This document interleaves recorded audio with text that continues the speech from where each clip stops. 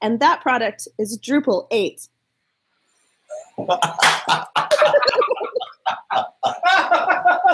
You can stick that onto the back of anything that you said.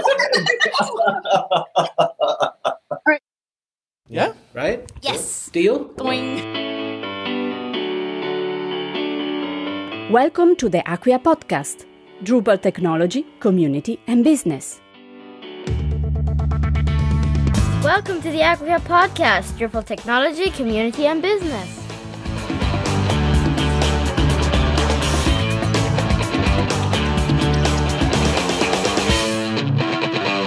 There's a module for that? Of course there is.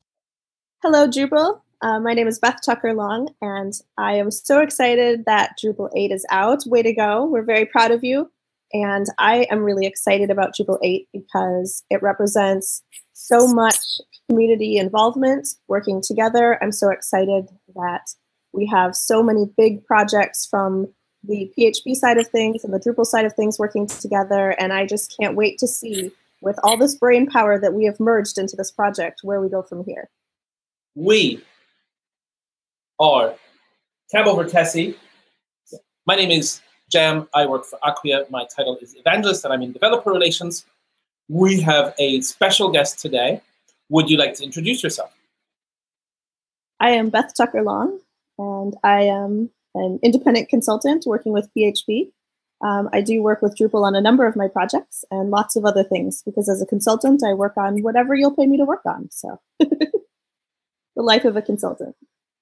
Right. And over the last however many years it's been, you were actually, in a way, at the center of what I like to call the PHP Renaissance, or you were definitely a keen observer of this coming together of all these different PHP technologies, from being sort of very disparate, siloed implementations of the language back to being something like a community. I'm thinking particularly of your role at PHP Architect. Yes. So I worked at PHP Architect for 7 years, and I was involved in tech when PHP FIG was started at PHP Tech, and it was a very exciting time. Also, I was doing consulting then as well, so it was an exciting time for me as well, because having to work with all these disparate technologies that did not work well with each other at all was frustrating, and now it is becoming a much happier place for people to work together. So. Yeah. One of the things that we've talked about with with some of the other people is exactly what you say, that for consultants, for a lot of developers out there, we have to be able to jump between different technology stacks, between different frameworks. And this FIG era makes it a lot easier for them.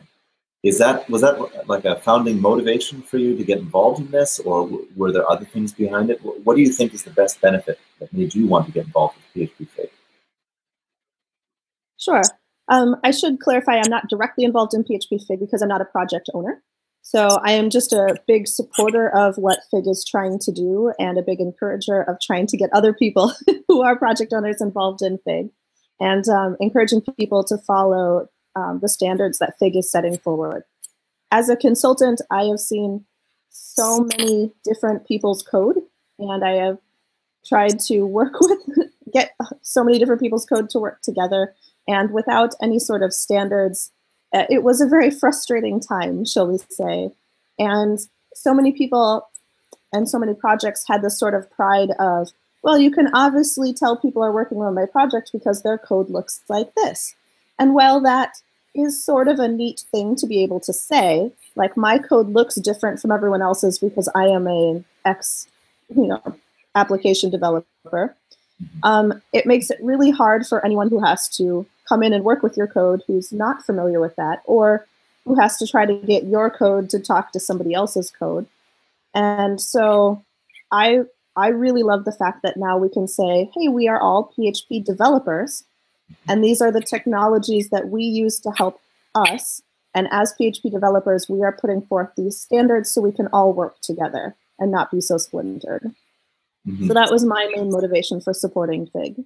It makes us much more efficient developers as well. Not only can we reuse a lot more good supported code, but once we've learned a set of principles, as long as whatever else we want to work with is meeting PSR standards, for example, then we can probably jump right into them and get to work. definitely. And even projects that don't support the FIG standards yet, I think it still makes things easier as a whole because so many projects are becoming more open to working with other projects. So even if they haven't necessarily gotten all of the standards, at least projects are now aware that people want them to work together. And so the development that's happening moving forward, even if it's not officially FIG compliant, seems to be supporting the mindset of we need to work together. And I want my code to be reusable in other places and easy to be reused. So even if projects aren't necessarily on board with FIG, I feel that just the landscape mentality has changed as a whole to something more positive because of the work that FIG has been doing. So set the scene. You were probably even a co-organizer. You were at PHP Tech when late one night, I don't know how many people had this crazy idea. You know, in German, we might call it a Schnapsidee, which is the kind of idea you have when you're having schnapps. Like, we need to, this all needs to, let's make a standards group. You were there, right? Set the scene. How was that? What was going on? Well, actually, I was working at the time. So I was in the building, but not in the room when it happened. But the stories that I've heard were that it was a dark, hazy room with lots of alcohol and lots of cheering. And yeah, like all great ideas are born, right? Yeah. So Cal Evans told me that the people that were in the room thought it was a great idea and put this thing together. And then there was a lot of hate. What happened next? Yes, there was a lot of hate afterwards. I feel that with most landscape changing decisions, as a species, we really dislike change. So anytime there's something new, there's always resistance. And this was a really, really big shift in mentality. And there was a lot of animosity about, who do these people think they are telling me I have to conform to the standards they think are best? So there was a lot of, I'm fine if we all get along as long as we're doing my standard, not yours. So right away, the animosity, I felt at least, was not necessarily towards the idea of standardizing and working together, which is nice. But there was a lot of animosity about whose standard we were going to use and why certain people had the right to tell other people to standardize on which standard. So that took several years of working through, and probably still isn't quite officially worked through, but it's getting better.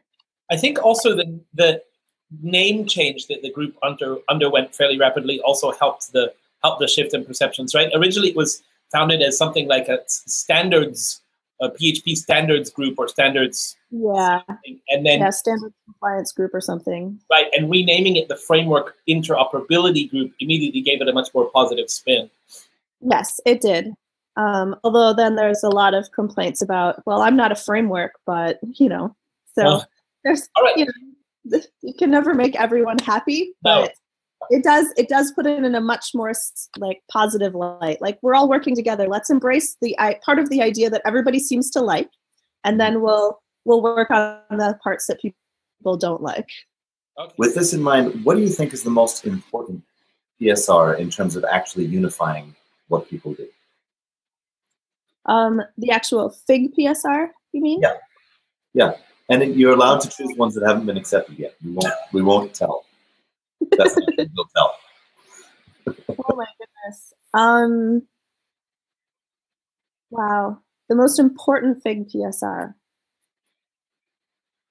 Specifically in terms of making it easier to work together. I guess in my day-to-day life, the PSR that affected me the most are the actual coding standards. Just because I don't write a major framework. So some of the requirements about how to write your framework to work with other things, it's already architected by the time I get it, so I just use it. But, the spacing issues and the format issues, which cause so much, ire in the community. Those are the ones that affect me most day to day, and the ones that I try to get people who work with me to follow the most, because if our code all looks the same, it's a lot easier to scan through. It's a lot easier to read through. It has really made things easier coming into a new project if they follow, the FIG coding standards as well. Mm-hmm. So I would say probably on a big scale, that's probably not the most important one community-wide, but that's the most important one in my day-to-day life. Mm-hmm. And in some way, I wonder if we'll start seeing a peer pressure effect this way. I mean, I worked really hard to get my personal code to follow PSR 0 and 1. No, 1 and 2. 1 and 2. Yep. Well, it can be started with 1 and then you can move into 2. Yeah, which is exactly what I did. And then I popped open Drupal 8 and started to rage that, dang it, we're still using 2 spaces to indent. It should be 4. And that's where FIG got it wrong, though, because 2 spaces is the one true way. Not tabs, not 4 spaces. And we will defend that. No, so we're out. No, but I wonder. That's it. Throw it all away and start over. But I wonder if we'll start to see a bit of peer pressure, that you get developers coming into projects that are relatively PSR friendly, FIG friendly, like Drupal, and going, well, I write with 4 spaces and curly braces on the next line. Sorry about you. Yeah, I think what will happen over time is that, as long as we, as a community, are encouraging new developers to be FIG compliant as they come into it, non-FIG compliant code is going to start looking like old legacy code. Mm-hmm. And so I think you're right in that there probably will be some peer pressure in the fact that you don't want your code to look old the moment you write it. So it will start to be the way to tell old code, I guess, from newer code. How do you feel about Drupal 8? Just in general? Well, how do you feel about Drupal 8 as the first product of this convergence in PHP? Somehow the dependency management and code interoperability has produced this meta product, which is a combination of code from across 20 different open source projects, and we call it Drupal 8, but it's a really magnificent combination of different stuff. My favorite thing about that, besides the fact that I think it's going to become a lot easier to work with, is that it has really forced the issue of getting our communities to work together.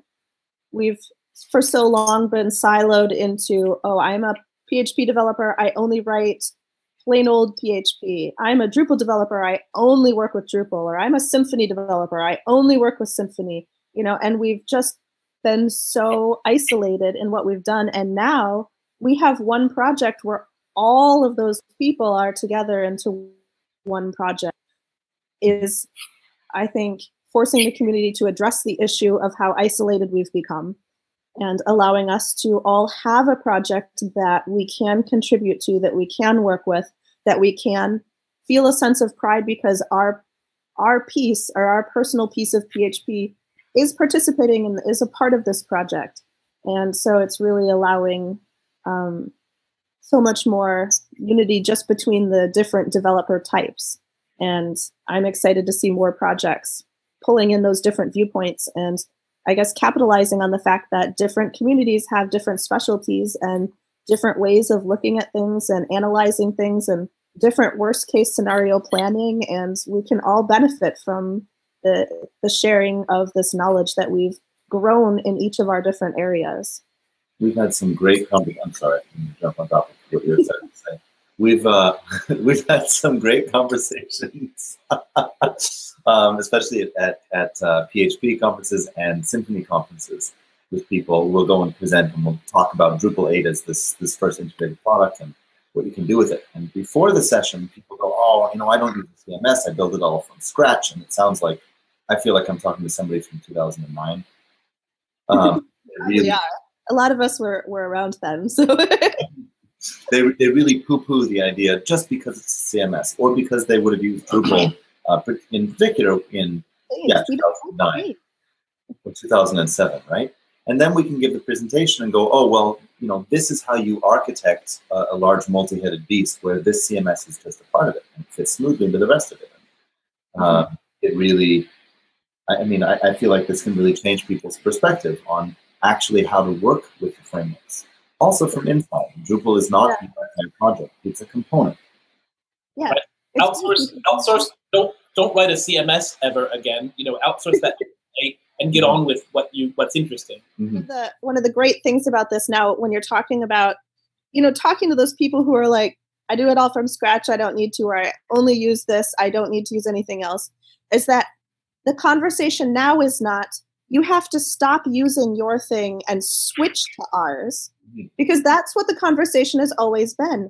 And now we don't have to tell people to give up their technology. Now we say, your technology is awesome, and you can use it with ours to make things even better.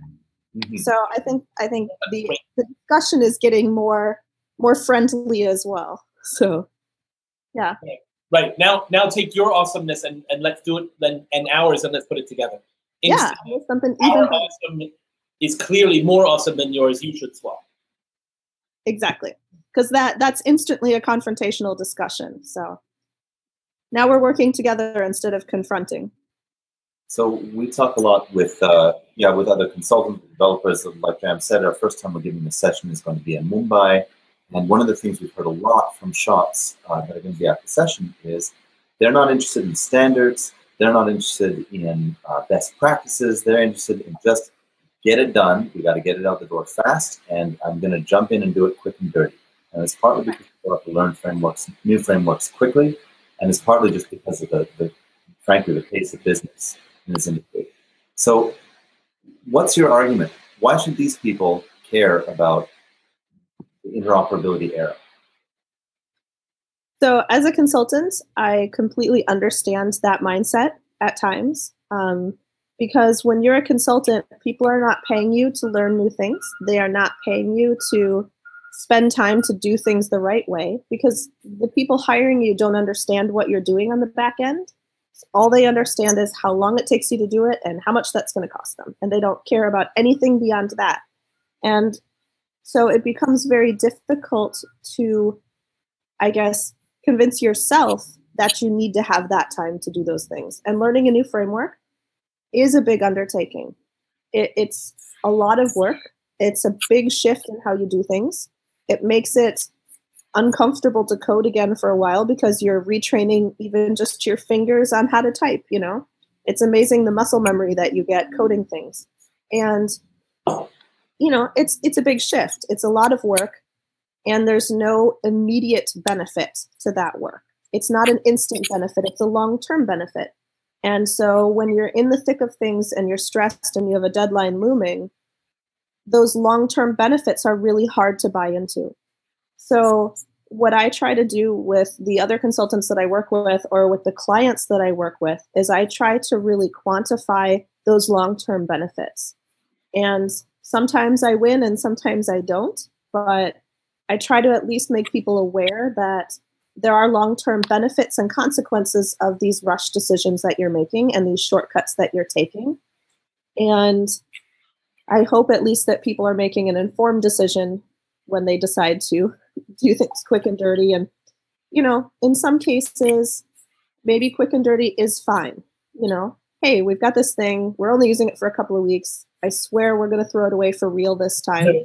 And nothing lasts longer than a temporary fix. I know, right? I know.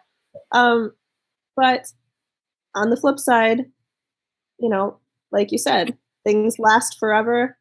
If you do it the right way, it's easier to reuse it in the future. So writing a quick and dirty thing 10 times is, going to take longer than writing it the right way once and being able to reuse it.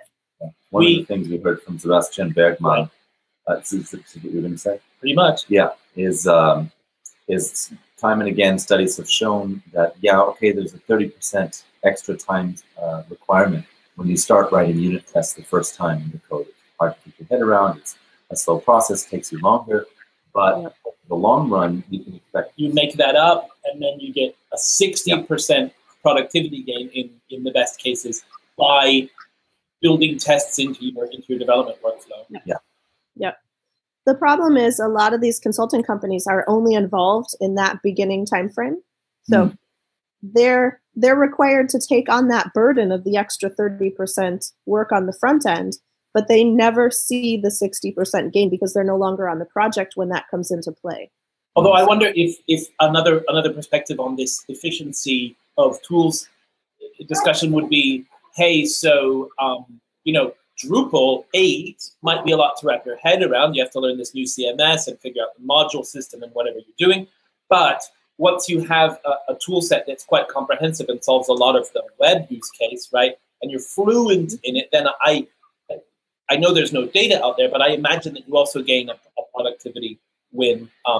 And then, because I'm a fanboy, I could also say, well, it's probably more secure and it's really well maintained, supported. And so, of course, that's a bonus as well. Sure. From the consultant viewpoint, that's true as long as you are able to choose the technology stack that you're working on. But in many times in consulting, you don't get that choice. So you spend all this time investing and becoming fluent in Drupal, and then you get a slew of WordPress projects and it doesn't help you at all. So that can be very tough buy-in as well from the consulting viewpoint. But I think that if we can continue to get buy-in from the project owners and managers who are architecting these systems, then the consultants that come in will have to sort of take up that viewpoint as well, because that will be the environment that they're working on. And so consultants tend to work more in legacy systems than in newer systems, because newer systems tend to have a developer team who's working on it, and they don't bring in consultants right away. You bring in consultants when, oh my gosh, that's horrid code, I don't want to look at it. Bring in a consultant because I'm too busy just trying to put out these fires over here to keep things running. And that's when consultants get brought in. So I think the buy-in has to be from the project owners first before we ever have a hope of getting consultants on board. But hopefully over time, we're going to see more and more products that use, for example, PSR compliant methodologies, testing, what have you. And over time, your job as a consultant will become better, more bearable, more productive, because you're going to see more compliant code, stuff that you understand off the bat, things that have been tested along the way. Well, at the very least, like the easy win to convince people of is using external libraries and having something available like Composer, having something available like Power Dependency Injection means you just need to write less code. Definitely. Component libraries are usually an easy thing to convince people of. Yeah. Although in some consulting projects, you're not allowed to use external things that aren't already on the server. So that can be a tough sell. It depends. So, but with a component library, if you can't use it, you still have to write it from scratch. So if you can use it some of the time, it's still an improvement over not being able to use it any of the time. Boy, I was going to say I've never encountered that, but I remember one project 5 or 6 years ago where the environment was such like we couldn't get anything installed on the server or any components without going through an IT approval. This was for a university. This wasn't like a high security project, but we had to go through approval. Yeah, it was nuts. So like every couple of days there was another email, and because in our case it was every Drupal module we had to ask permission, and like you use 100 modules on a project. Yeah, and anything dealing with healthcare or medical industry, everything has to be audited and approved by a security team before you can use it. So using a whole bunch of different component library stuff can be an excruciatingly painful process in those types of environments. Which is why in those types of environments, hopefully they've had a framework approved, and at least you have a framework that you can use. That's the easy win, actually. But I mean, at least in healthcare and there are certain environments where the security is warranted. I was building the brochureware front end for a university. Need to authorize what slideshow we're using? So we'd like you to do a sort of a specific greeting to our session and to the Drupal world. And most people are going for something like, hi Drupal, my name is such and so, and congratulations on getting D8 out, and welcome to the broader PHP world, and I'm excited you're here because, or you should be excited about the following, some upbeat statement like that, welcoming us into the fold, essentially. Welcome us into the fold and tell us why we're excited or why you're excited about it. Okay. Now. Now. All right. Hello, Drupal. My name is Beth Tucker Long, and I am so excited that Drupal 8 is out. Way to go. We're very proud of you. And I am really excited about Drupal 8 because it represents so much community involvement, working together. I'm so excited that we have so many big projects from the PHP side of things and the Drupal side of things working together. And I just can't wait to see, with all this brain power that we have merged into this project, where we go from here. You want to come to a DrupalCon? Do I want to come to a DrupalCon? I would love to. Hey, Yeah. So, Beth, thank you so much for taking the time to talk with us. We really, really appreciate it. I look forward to seeing you in person. Perry, thank you for being so patient and sleeping until right now. That was perfect timing. Good job. Yes. All right. So, Perry's first podcast. Thanks, Beth. Thanks. Yep, no problem. Awesome.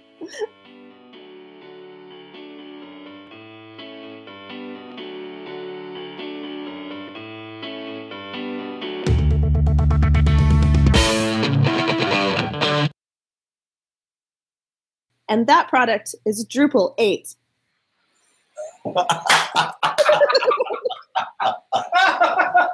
You can stick that onto the back of anything that you said.